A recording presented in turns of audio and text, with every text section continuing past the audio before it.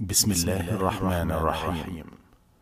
عن أبي نجيح العرباض بن سارية رضي الله عنه قال: وعظنا رسول الله صلى الله عليه وسلم موعظة وجلت منها القلوب وذرفت منها العيون، فقلنا: يا رسول الله، كأنها موعظة مودع، فأوصنا.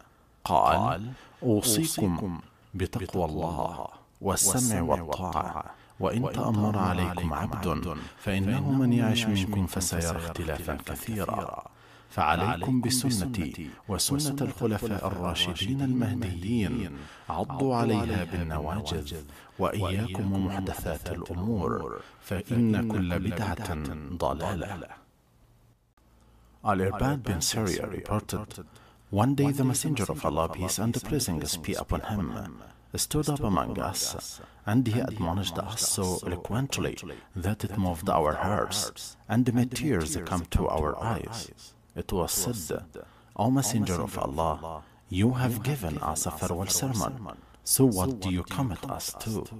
The Prophet said, you must fear Allah, listen to and obey your leaders, even if an Abyssinian slave is put in charge over you.